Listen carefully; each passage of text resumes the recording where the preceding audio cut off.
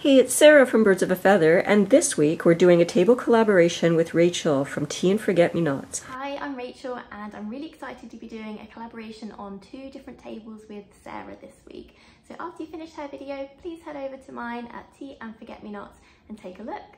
See you over there. Bye. So these are the colors I'm going to be using. I'm going to start with a base coat of the Silk All-in-One Mineral Paint in the color Nautical. And that's because when I use these brand new Terra clay paints, I'm not going to be able to distress back to the wood, which I don't want to see. If I do distress, I'll see the base coat of Nautical. So what I did was I sketched out this underwater scene here, and I just printed it out. I tiled it on my computer, printed it out to the size that I want it, and I'm going to trace it onto my substrate. This is the front of a sewing cabinet that I do want to put it on. So here we go. I've decided to go for it, and I've got my piece on these paint pyramids here just to raise it so that I can paint around the edges. And what I'm using here is Dixie Belle's Foam and Dandy brush. Be sure you give your paint a stir. That's better. The great thing about all-in-one silk mineral paint is that it has both a primer and a top coat. This will be my first time doing anything of an artistic nature. I think that since I'm using the Terra clay paint on top of this, if I absolutely don't like it, I can probably reactivate it and just like take it right back to this layer. Silk mineral paint is self-leveling. Unlike Terra paint, which I'll be painting with later, with Terra paint you can get some really awesome texture. Now, because I'm just using this as a base for Terra, I don't know that I'm going to need to do 2 coats. It's been 2 hours since I applied the silk, and what I'm going to do now is brush in the background in my Terra clay paints. So I'm going to be using Blue Moon, but what I'm going to do is I'm going to both darken it and lighten it to have some variation. So let's start with the darker colors first. I'm going to open up the Blue Moon, and what I'm working on here is a piece of glass. I'm going to use that as my palette. So I'm just going to take some of that paint, I'm just going to put it right on here. Then I'm going to take a touch of onyx, just going to dip in here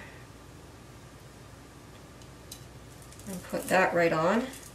Okay, so I've got both those colors on the glass. I'm just going to mix in a little bit of water with that, and then I'm just going to go ahead and mix them right on the glass. I just missed a little bit more, and I'm going to brush on. And since I've got the blue silk underneath, it really doesn't matter if that shows through a little bit. I'm going to grab a little bit more of the Blue Moon. Once again, I'm just going to mix it right on the glass here. And I still have some of the onyx on there, but not as much as before. So it's just going to be just a little bit lighter.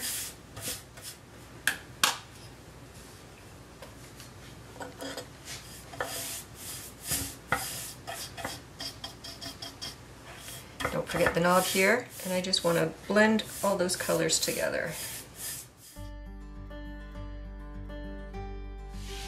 Okay, so I'm going to go in with a little bit more of this. This is my Blue Moon, and just a touch more of the onyx here. Once again, I'm going to add water, and I'm just mixing it right on the glass. And this is going to be the water, so you don't have to get this on in any kind of smooth fashion. You can have a little bit of movement with this. Make sure I've got my sides covered here. Okay, so now what I'm going to do is I'm going to take Blue Moon once again onto the glass. I'm just going to wipe this off. Now I'm going to open up Moonbeam, and I'll add that onto the glass here. Spray it down, and then I'm going to mix these 2 colors together. Just going to have a bit of lighter color coming off the corner here, and then I'm just going to continue mixing in some of this darker color here.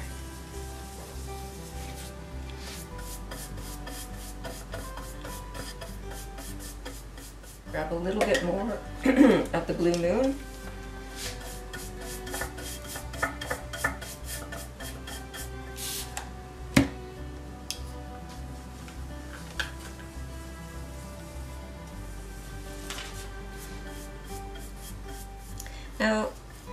Just keep going in until you get the coloration that you want. And I would suggest like keeping at least 2 brushes around.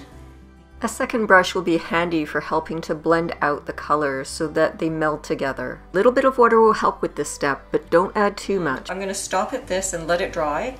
I think I'll let it go for about 2 hours.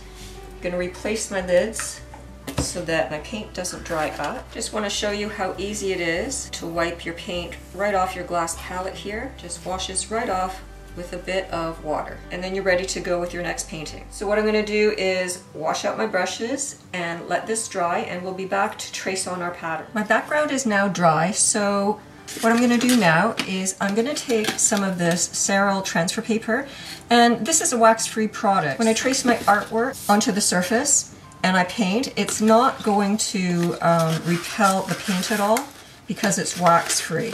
I'll just position this right underneath. Make sure I've got my artwork right where I want it. And I'm just going to take a pencil and I'm just going to trace right around. Now before I get too far with this, I'm just going to check, and I've got my drawing right there. So I'm just going to continue this off camera, and once I'm done, we'll be ready to start with our paint. I'm going to start with my white paint, and this color is called Moonbeam.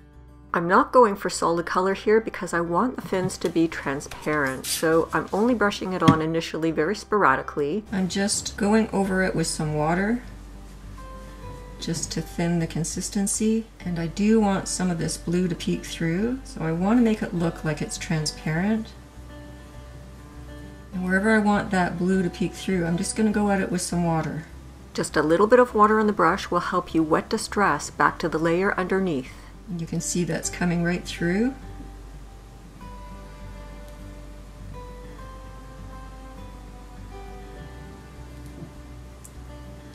I just want it wispy. So I'm going to stop right there with that one. Then I'm going to come up here and go ahead and outline this. And again, I'm going to come in with some water and just thin it right out. And I do want quite a lot of this blue peeking through.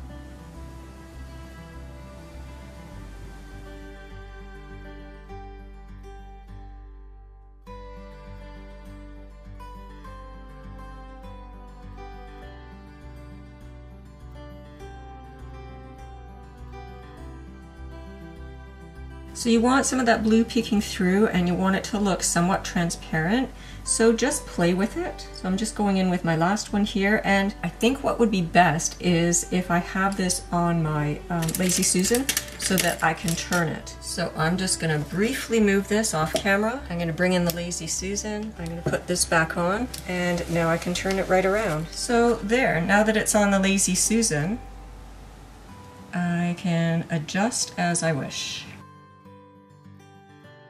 Now if there's something you don't like, you can always let it dry, and you can always wet distress back to where you want it to be. So don't think that you have to get this all in one go, because you can go back multiple times to get exactly what you want. So I'm just going to turn this around, and I'm going to fill in some of these white spots here. And you know, the beauty of doing something so organic like a koi fish here is that you really can't go wrong. You know, like if I'm painting outside of the lines, who's gonna know? These spots are so individual, it's like a fingerprint.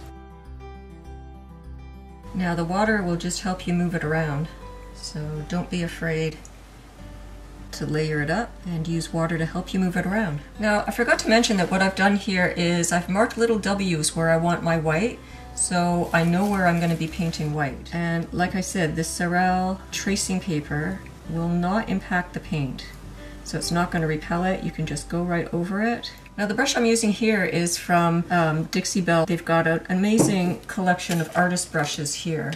So I've got an angle, I've got a flat, I've got a wider one that I was using previously, and it's called a round. So I'm just following my lines, and this is very much like paint by numbers. So once again, I'm going to move around using my Lazy Susan. If you make a little boo-boo, can just erase it with a little bit of water. And there you go. This is just like coloring when you were a kid, although I always did like to color outside of the lines. In some areas I'm just going to dot the paint and let it trail off. My next color is Marigold, and I'm not sure which brush I'm going to use for this. I might just try this angle brush. I think I'm liking this angle brush. I like that the tip of the angle brush allows me to get into tight spaces, while the width of the brush allows me to get into the broader areas where I have more expanse. All the colors I'm going to be painting, with the exception of the fins, are going to need a couple of coats. And what I'm going to do is I'm going to layer on a few different colors so that I can get a little bit of depth, as you'll see later. I'm just going right around all the white I did.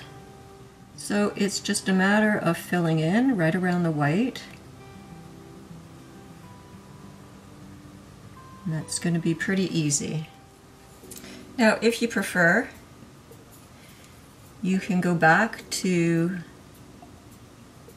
this round brush here. And this is just really good for getting all around these curves and all these edges. I find it easier to go in and pull back.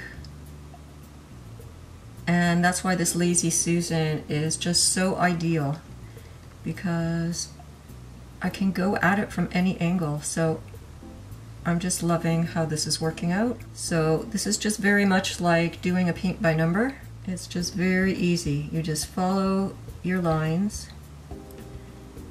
and go around what you previously painted. And like I said, this is organic, so even if you go over your lines, I just don't think there's really any going wrong with this.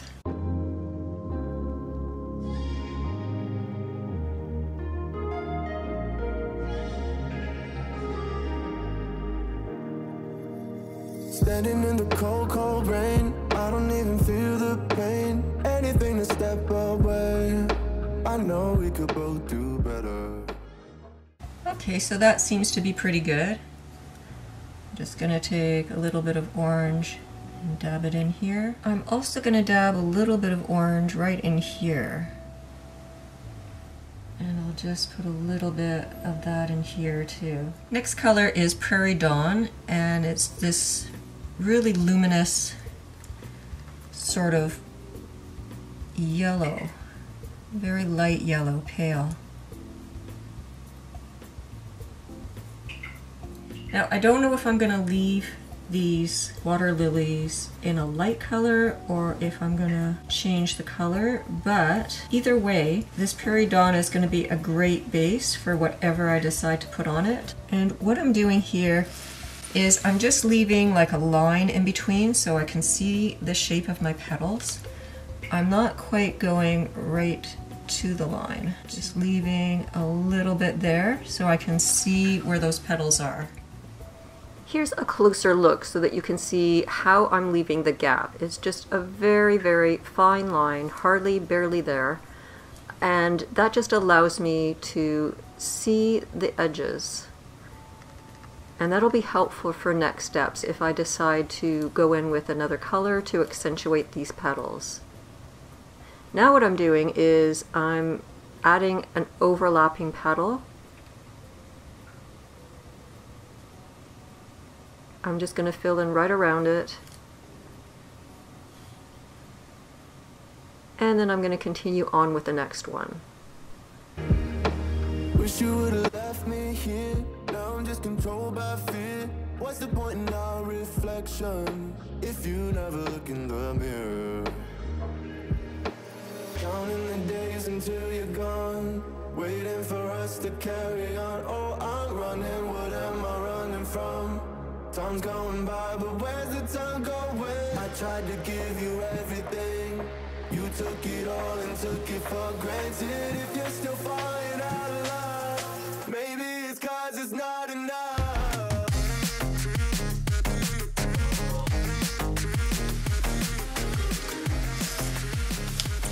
Okay, one down, one more to go over here. For the first layer of green, I'm going to be using Pistachio with just a touch of the onyx, and I'm going to scrape some of this off, and then I'm just going to use a touch of the onyx here. I don't know how much I'm going to need, so I'm just going to start with a tiny bit.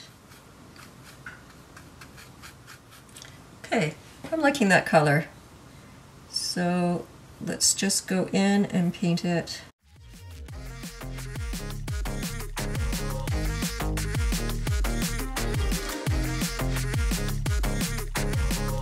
I'm just going to go in and paint this loosely. Okay, so now I'm going to refine it with one of these brushes. This is my round. And I'm just going to be careful about painting around these leaves here.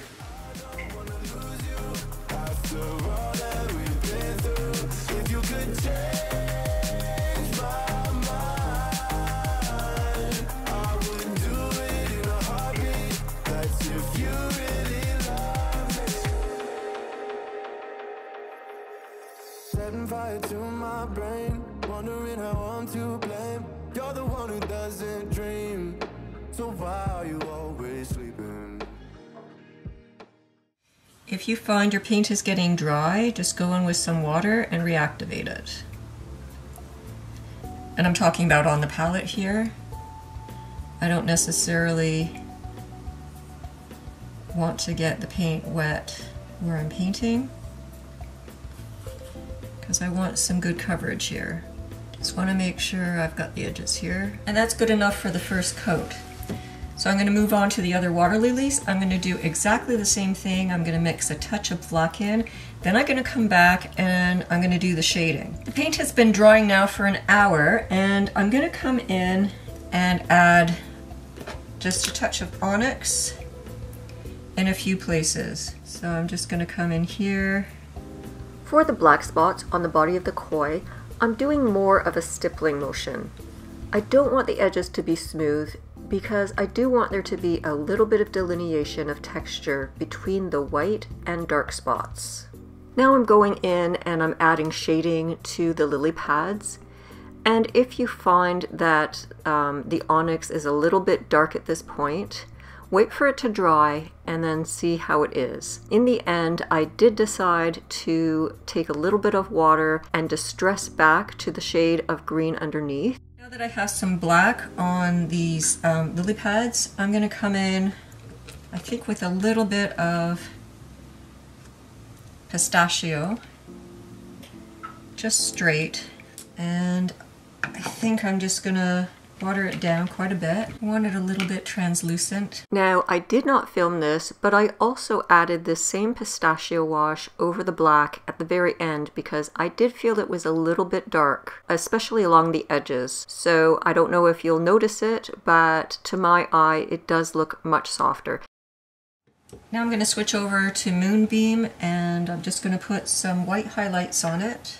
I did also borrow a few paintbrushes from my husband's stash that he uses to do touch-ups on furniture. I remember when you said you're afraid of what's ahead. What happened to ride or die? The best thing about this part is that you don't need a steady hand. You want it to look wavy and imperfect. So I'm finding this number 6 round to be a really great brush to outline around the lily pads here.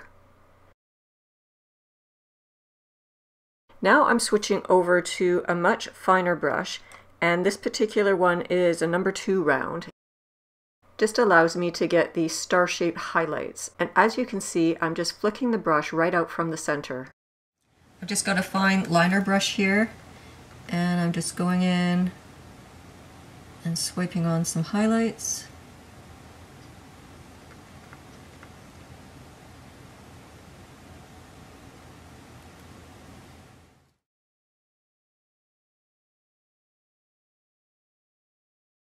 I'm also using the Moonbeam here to section off areas of the lily pads. I asked and you just start crying. How are you acting so surprised? Haven't you seen it in my eyes? Oh, I'm running, what am I running from? Time's going by, but where's the time going? I tried to give you everything, You took it all and took it for granted. If you're still falling out of love, maybe it's 'cause I'm not enough.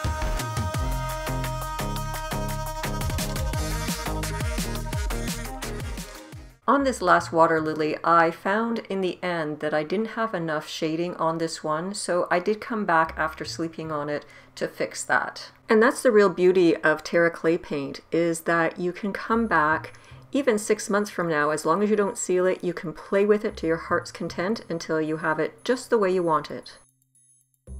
I do like the pale water lilies, but I feel like they could have a little bit more depth. So I'm just mixing some moonbeam and bougainvillea, and I'm just gonna go in and do the tips. Along with painting the tips, I'm gonna go right around the edges also, leaving the center the original color. I'm now using some daffodil. I think what I'm gonna do is mix it with a little bit of white, and mixing in just a touch of this Prairie Dawn should help that quite a bit. Let's see how this is. Use upward strokes to paint in the stamens, but be sure not to paint too solidly because you do want the undercoat to show through. That looks pretty good. Now we'll come over to the other one here. And again, I'm really sorry if this is off camera. I don't have a monitor, so I have no way of knowing. I just need some brighter and darker colors in here, just to give it a little bit of depth. So I think that'll be the last thing. I've mixed bougainvillea with some marigold, and I'm just going to add a little in.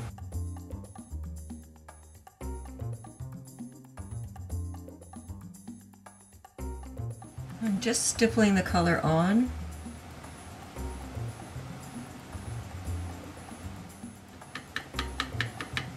I'm just going to take a little bit of water and stipple it in. I still want the orange to show through.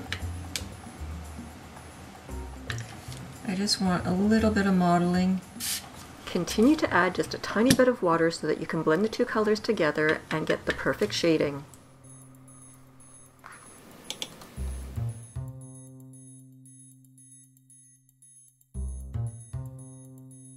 I think that's pretty good. I'm going to call that done. I'm going to let that dry overnight, and then I'm going to clear coat it with a matte finish. I don't have the Terra Seal matte, unfortunately, but I think the matte from the regular line is going to be just fine. After sleeping on it, I did come back and I touched up the eyes and softened some of the black on the lily pads. We sprayed the table with Silk All-in-One Mineral Paint, and this is what we end up with.